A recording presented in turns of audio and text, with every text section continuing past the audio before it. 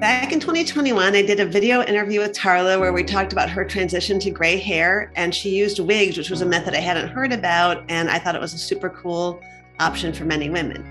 When we did the video, Tarla was fully grown out with her gray hair, but she was still feeling a little unsure about it, and especially about styling it. So 18 months later, I figured let's check in and see how she's doing today. So thanks for coming here, Tarla, and talking to me. Thanks, Katie, for having me back. I appreciate it. Yeah, you're welcome. Your hair looks fabulous. It looks like it's really grown.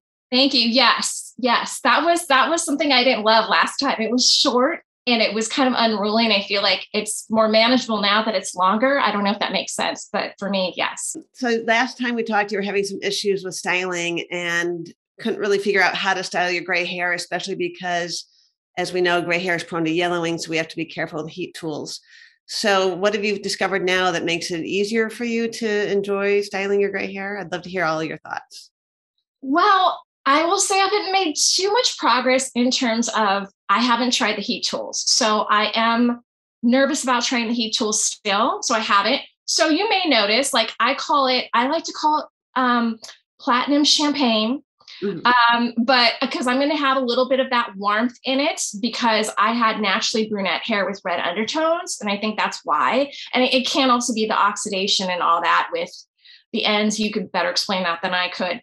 But I kind of learned to just go with the flow versus trying to fight all these things. So for me, you might recall, or people watching, that I had a hair dye allergy, which is why I went gray to begin with and then used the wigs. So because of that, I cannot use all of the silver, and purple products and blue products that kind of tone your hair more. So I don't want to say gave up, but gave up. I was like, you know what? It's okay. Like, it doesn't have to be this perfect silver. It is my hair. And it's kind of cool anyway. Some people kind of think I'm actually, when I get on camera, some people think I'm blonde. I don't know. So I just go with it. I do use, this is not styling. I think you're going to ask me about products, but in terms of styling, so what I did, like last night, I washed my hair. I don't love blow drying my hair unless I'm going somewhere. And I don't actually love my silver hair straight. For some reason, I loved my brunette hair straight. I prefer some curl in my silver hair. I don't know why. And so I literally went to bed with wet hair and woke up like this. So I did nothing to my hair. Really? How nice. It looks really smooth. It doesn't look like you have a lot of unwanted frizz or anything. It looks great. Oh, thank you. Yeah, no, I did nothing to my hair. I only air dry it. I don't use the blow dryer except very rarely. And again, I don't love my hair looking straight. What I was thinking about doing before this interview, to be really honest, was to try the heat tools. But I was like, what if my hair fries off and then I have to talk to Katie? That wouldn't be a good thing. So, because the gray hair with the heat is, or it could turn yellow or it could burn. And I almost did it, but I figured, this is just my everyday. This is what I look like when I go to the market, when I go walking outside. I mean, I usually put my hair up a lot, but this is just what it looks like. Literally wet. And I will tell you why. It's the great products that I was using. Basically, you're letting it air dry from wet and you're sleeping on it overnight when it's damp. I sound really lazy now, but yes, I sleep on my hair wet. I either put it in one of those turban towels that are specially made to not put frizz, but I don't do that all the time. Literally last night, I just slept. Yeah. I mean, I put my hair up like I think a lot of women do off your neck. And I literally just slept. I put obviously a towel on my pillow, but I just sleep like that. Or sometimes I'll put it up in like a little bun and fall asleep like that. But typically it's down and loose, or I might be working for like another hour or two before I go to bed and have it up in a bun. And then it's like damp when I go to bed. But yeah, I mean, I get this. I have a natural curl, a natural wave. Today it looks curlier. Some days it looks more wavy. I mean, these are natural little curls that happen on their own. So I'm like, why not?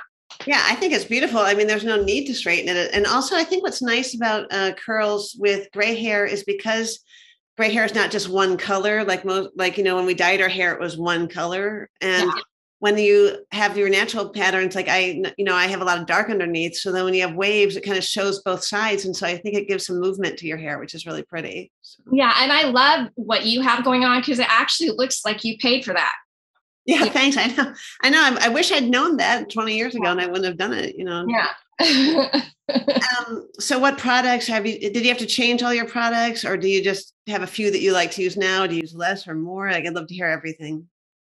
Yeah, I probably mentioned since we talked last time, you want to use something white or transparent. You don't want any color because it could transfer to your hair.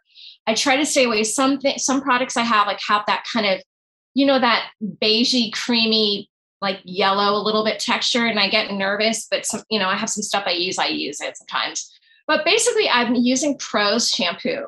So if you're not familiar with it, I don't know if you've heard of it, Prose shampoo. Actually, they sent me a box of their products to test. So I'm going to use Oh, that. awesome. Okay. Well, I could just tell you up front that I love them. So they're really perfect for someone with silver or gray hair because they customize it exactly to your hair. So it's like a formula based on you. You answer a bunch of questions as to the texture of your hair, all these different questions. And they sent me some in the past. And then I just forgot about like reordering because it's online and I like to get stuff that I could just have at my disposal quick, somewhere quick, nearby. But then I reordered it. So it's not even the same formula. So I can tell you that I didn't remember what my formula was last time. And I did have silver hair at the time and it's a different formula and it still works just as great. So basically it's their shampoo and their conditioner and that's all that I use. And that's what I used last night. And so it really helps your hair be less unruly and more tamed. Oh, that's nice. Yeah, I noticed that because I took that quiz and they ask you so much about your hair and how you take care of it and the color and the health of your hair. And so I'm really interested to try a product that's tailor made for my hair. So I'm glad you like it because I haven't tested it yet. So. Yes. So anyway, so that's what I'm using there. And then I also have this Orib Silverati that I do have as conditioner. So I've never tried the shampoo, but I have to be careful with anything with color in it. So I have been using that. I don't know if I mentioned that last time, if I had been using that, but I haven't used that in a while. So when I do, my hair looks like it's got more of the, like what I call champagne tinge in it. It'll look more silvery when I use that, but it almost for me makes my hair feel whiter than it already is. And my hair looks darker on camera, but it's lighter in person. And so it almost makes like almost too white sometimes. Like I love it, don't get me wrong, but I don't need it all the time. It sharpens up the gray. So it is a really great product. And really that's it. I mean, I use oh my gosh, now I'm forgetting the name of it, but they have a purple bottle Orib and it's like a styling cream. I think it's just called styling cream or something like that. It's really, really nice. I use this Verb Ghost oil also. It's white. So it's just like an oil that you can put on your hair. And I also have been using that Bumble and Bumble. It's like their UV protectant. I think for gray hair, you really need a UV protectant as well. Yeah, I use a UV protectant too every day. The one I've been using is the Scene Blowout Cream, even if I'm not blowing my hair out, just because it does the ultraviolet light protection. Yeah. I still need to read more of my friend Jolie's blog about all that because I was using like an Aveda product that was spraying your hair, but she pointed out it wasn't actually protecting you from the UV rays, and that's what you want to care about. And I know I'll just say for anybody watching, not everybody's gray hair will turn gray from heat or sun, but my hair is super prone to it. Some of us are prone to it, some of us aren't. So. And I think it depends where you live. We both live in California, and so the sun rays are stronger here. And so the sun's very strong. And so if you're out a lot in the sun, but like I said, I just kind of was like, I'm not going to worry about it. I'm just going to go live my life. And it is what it is. Instead of like fighting something, sometimes if you just go with it, it's easier. And that's just kind of what I resolved to. It's okay if my hair is not this, like I love the sealy, icy gray, but it's okay if that's not what it is because that's not what my hair is. So I just go with it, A lot of women feel like when they go gray that they have to change all their clothing colors. And I don't totally agree with that. I just think you should wear what makes you feel happy or comfortable. But there are certain colors that really bring out your hair that are fun to wear if you want to like really be snazzy. So have you found anything like that, like hair or makeup colors that you really like with your newly gray hair? So I normally wouldn't be wearing blue. I just picked this out of my closet. I've been wearing so much pink and so much peach that I am like, I'm just going to do a different color today. So that's what I did. So normally I probably wouldn't be wearing a blue, but you know what? I don't want to stop myself from wearing certain colors because I have gray hair. Right. That's how I feel. Like, no. And so people say, don't wear black if you have gray hair because it's going to wash you out. It's too harsh. And don't wear black in your makeup and all this stuff. And I've always loved black clothes, so I still wear black sometimes. I think for me, what is most complimentary, it's going to depend on your skin and your, the color of your gray and your complexion and all that. But for me, I think a dark charcoal looks, or even a lighter charcoal looks really nice on me, and a light gray. But I like white, black. I like all the nudes. So before I went gray, I had dark brown hair and naturally, and then I dyed it black for a long time. And I love all the nudes. I love those Kim Kardashian colors, that are very neutral. That's just, I'm not into the whole bright, the jewel colors, which everyone tells you to wear with gray hair. So I'm just for the silver sisters on the side. If you don't want to wear jewel colors, it's okay. I think pinks are very complimentary. I think anything in that kind of pink and peachy area is the most complimentary, which I'm not wearing today, but that's okay. I said, you know what? I'm tired of all these rules. So that's what I would go with. Now with makeup, we were talking about this earlier. You're wearing a red lip. Everyone tells you, oh, if you're gray, you have to wear a red lip because you're going to look washed out. So the only one complaint that I'll have about my gray hair for me is that I love contrast. I loved being a brunette with the lighter complexion and the green eyes. I think it's stunning. I love blondes who have brown eyes. Like, I like contrast. Or whatever, your skin is a different color than your hair. There's something there because it adds interest. Yeah. And so for me now, I have the light eyes, the light skin, the light hair. It can be like blah, but also we were talking about this on camera. Like, I look more washed out to you, the viewer who's watching this, than I do in real life. In real life, I have a lot more color. It's just not translating on camera. So could I have said, okay, I'll wear a red lip because I'm on camera? I could have, but I like the neutral colors. So in real life, I just want to put that disclaimer. This looks a lot better than what you're seeing now. It looks like I have a lot more color. For some reason, Zoom and all these, they wash out my skin more than it is. So my skin is darker in person than it looks here. But I do find that one thing challenging because with the dark hair, if I had no makeup on, now there's a problem with the no makeup. So I have Zooms that I get on with different people for different reasons. And sometimes you just don't feel like being all made up and it's not on camera. You don't have to be camera ready. It's just for that other person.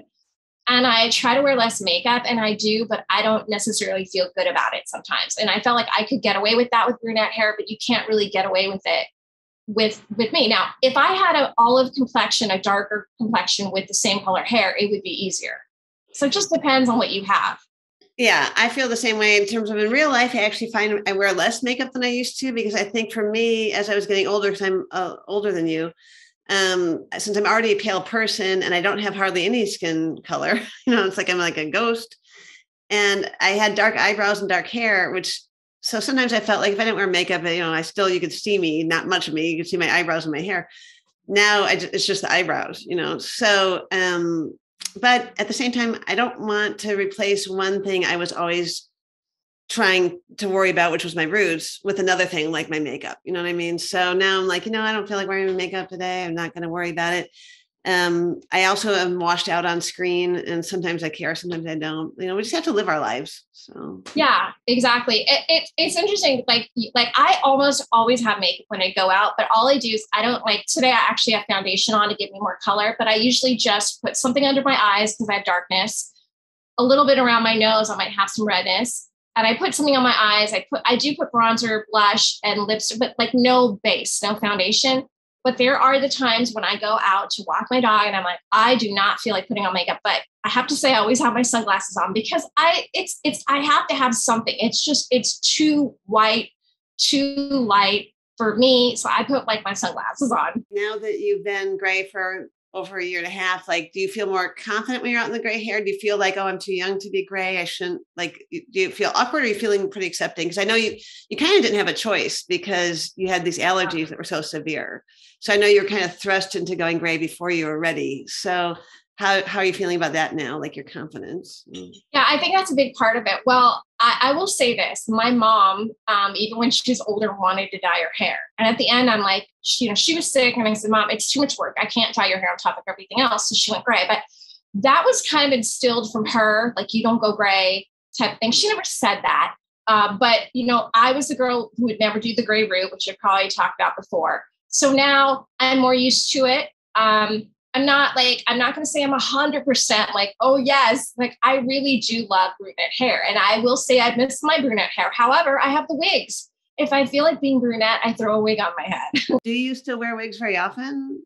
I do wear them a lot of camera. So I've been doing a lot of podcast interviews where, they're reusing the video. And because I still haven't figured out how to style my hair in a way that I love, I haven't used the heat tools. I'm going to have to figure that out one day. I'm just really concerned about something happening. I've seen people's hair turn different colors and all kinds of crazy things. Not saying that would happen, but until I really get that hang of it, I think I'm still like a little bit uneasy. And so like, I'm happy being here. I've done my own videos with gray hair, but on something where it's like, I'm going for this podcast and it's being shown to everyone else's audience, I'm like, I still love my wigs. So I still wear them. But if I'm walking the dog, if I'm going to the grocery store, I'm not running around town wearing wigs. No. If it's a special event, if someone invites me to their house for Christmas or something, I might wear a wig. Yeah. But like otherwise, I'm like this every day of my life outside of the camera thing. What I like about you is that you're not neurotic about it, like feeling like I have to be all gray all the time, or I have to only wear wigs. Like you're like just doing what feels right to you every day. And I like that because that's the whole point to me. That's what I liked about going gray in the first place. And I know there's other things that happen to people in life that are like this, but like just thinking that I don't need to feel I need to be a certain way. It's up to me how I want to be. Yeah, no, thank you. I appreciate that. I've got to go with my own pace because like you said, I was thrust into this. It wasn't like I was contemplating going gray. It was like one day it was like, oh, you can't dye your hair anymore. And it's shocking. Right. But I think the cool thing about having silver hair is that if you're one of the few, there's more people doing it, but like everybody is a blonde, everybody's a brunette. And so it makes you stand out. That's true. That's why sometimes we have to get together with a bunch of the other Los Angeles ladies, because I've been to some of these meetups. And when you look through this room and you see all these different colors of hair and you realize how dyed hair does not have all that dimension. Yes. So you could have 40 women with gray hair in a room and nobody would be the same. It's all different. And light hits it differently. I mean, it's just really interesting. Everybody's pattern. That's something I've really enjoyed about it. So. Yeah. And I should say also a lot for me with my comfort with the gray has to do with like my hairs are really light in the front and it's really white and silvery. And so I think I like the contrast a little. And so I wish my gray was a little darker, like a light gray, but a little darker. And I think that has something to do with it too. I feel like it's the contrast thing that I feel like I need. And so that's probably part of why, it depends on the silver too. Like I do love silver hair. I think it's beautiful, Yeah. Yeah, I know. It's too bad because you can't, because of your allergies, obviously you're not going to be using Manic Panic or whatever to add some color. I actually thought in the future, I'm like, should I do this or should I not? But I'm like, I still think if you want to color your hair a little bit in your gray, it's okay. Like, do whatever makes you happy. Yeah. I did think about getting possibly highlights, but not highlights. So low lights. So basically having them do the foils so it's not touching my scalp. But I am still dicey about that because having it on my hair at all, it does touch your neck, and your hair's on your neck. And I don't know if my body, like I think I told you I tried, what was that hair mask? It's from Sephora. It's not their brand. There are, Moroccan Oil, I think, has hair masks with color. And I don't know if it was that. I had actually done some other stuff in the meantime. I had taken like an anti-anxiety medication a couple days in a row that I normally don't take because I was feeling like extra stress. I usually don't take any medicine. And I don't know if it was a reaction to that or the hair color, but I started feeling itchy. I had to take Benadryl. I was very itchy and it freaked me out. I didn't put it on my scalp very much. Like I tried to stay away, but of course it's going to touch your shoulder, when you're washing it off and stuff. Right. And then after that, I was freaked out. So I freak out even about thinking about low lights, but I did think like a gray. So I'm not talking about a different hair color, gray, but a little bit of darker gray with low lights, especially in the front. Right. However, then I think, well, maybe I won't like it. Maybe I'm going to miss that I have this lighter, hair. Like it's hard to know, but I have one gray wig. I think you know that. Yeah. And that gray wig, I love. It's very uniform and I love that color. It's a little bit, it's not a dark gray, but a little darker. And I think that is my chief complaint to the hair gods. Yeah. You made me a little white. It could have been a little darker, but it's okay. I'm good. I have hair in my head and that's a blessing because some people don't have hair at all. And so I'm thankful for that, Right. I know. It's how we always have to remember all this because there's so much to be thankful for, when we have Yes. friends who've lost hair through chemo or, Yes. um, and I'm going to just mention for anybody watching this that if you have gray hair, but you're not satisfied with it, I have some suggestions on the blog for things you can do, like temporary things, maybe to help you with your hair. And I also have a whole article about how to get through your gray hair transition when you have no choice, like Tarla did, when you're like, because of allergies or other reasons, you've been forced into gray hair and you weren't quite ready. And one of the big questions that everybody wants to know is how is dating with gray hair? So, unfortunately, I don't have many dating experiences to share. However, I do have something very interesting to share. So, I was nervous, even though most of the people in real life who've complimented me on my gray hair happen to be men. Mhm. So, I know like I've gotten a bunch of compliments. I had two guys approach me randomly when I was out. I told you when I was walking about those stories. A guy 15 years younger than me approached me also when I was just walking, and my gray hair up in a bun. So, and then I've had people at different restaurants and places, guys, especially younger guys, like, your hair is so cool. But I wondered, like, well, how is this going to be accepted in dating? And so I've been so busy working, I really haven't gone out on the dates. I Yeah. know that sounds like a long time not to, but I really have been busy with other things. However, I have put myself on dating sites, and I just also haven't found anyone I'm interested in. But I am on dating sites, and I wanted to know. I said before I had the brunette hair, and I got whatever, a good amount of winks, likes, whatever you want to call it. Is this going to be any different? And that was actually a test for me to see, like, how are men going to react to this. And so I have everything on there. I have pictures of me with my hair exactly like this, my natural silver hair. I have it with the silver wig. I have it with the brunette hair. I have it with my pink hair. I have different photos of me with all different hair. And I say, I'm naturally silver. This is my hair. So they have a caption in this photograph. And then I say, I hope that you like silver hair. And then also, I'm also sometimes a brunette. I'm also sometimes like having pink hair. And I found that I got just as many likes and just as many winks as I did before. My main photo is with gray hair. So I really found that inspiring and like, oh, good. Like, this is not going to be a problem, right? And I did notice, though, the photos that are liked the most once they get into the profile happen to be my darker hair, my pink hair. They are liking those photos most, I'm not going to lie. But my main photo is just like this. This is the first thing that they see. And I am getting a lot of guys messaging me. So I think that speaks for itself. If they don't like it, well, they don't, that's who you are. And I would never, whoever is watching, like, I would never dye your hair for somebody. Like, dye it back if you want to dye it, but not because a guy is like, oh, I don't like your hair like this, or a family member or whatever.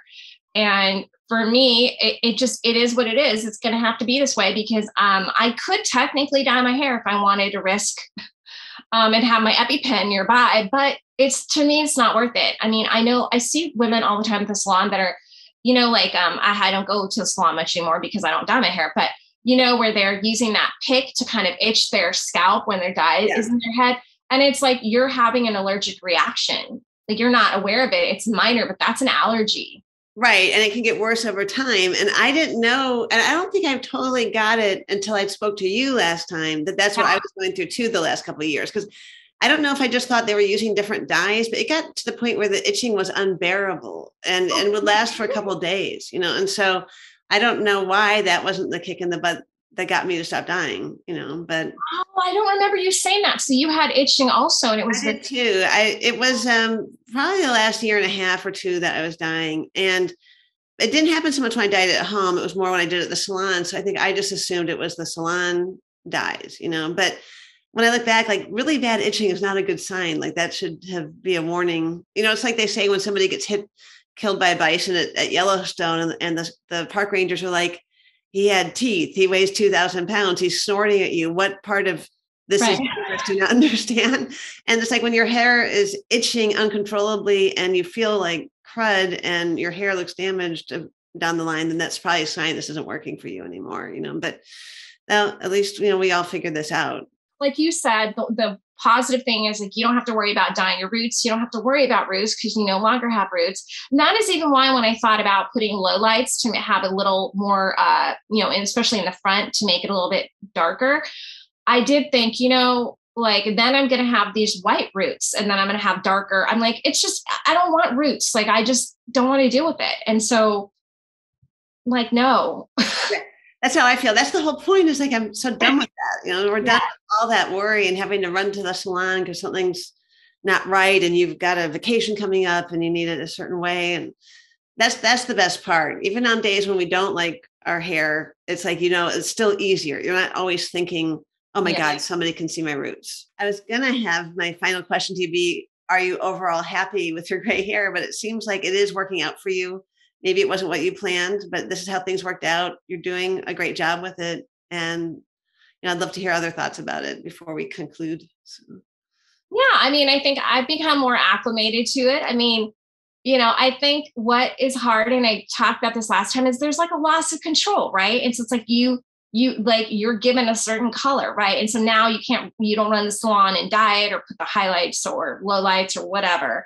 But I think there's an ease to it. I think like it does really cause you to think about what matters in life. Like, does your hair color really matter that much? It's just the hair on your head. I mean, it does cause you to see, like, also, people should love you just as you are, no matter if you have gray hair, no matter if you, I don't know, whatever you have going on with yourself and who you are, your personality, like, you want someone to love you as you are. And this is just as it is. And so, yeah, I mean, I've definitely come to grow from last time to this time.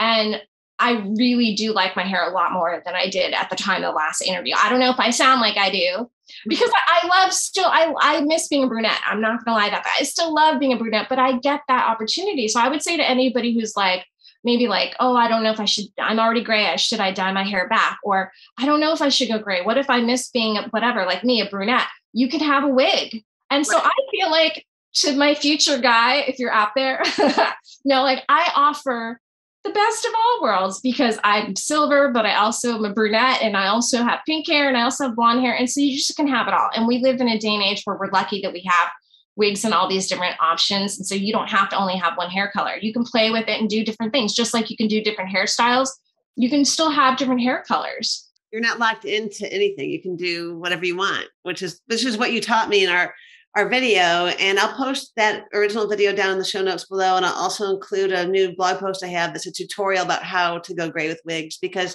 I think it's a great option. And even once you're gray, like you're saying, you can have fun changing it up. Yeah, it doesn't have to just be for Halloween. And you can get expensive wigs that look like real hair, like my brunette wig looks like real hair. My other ones are cheaper.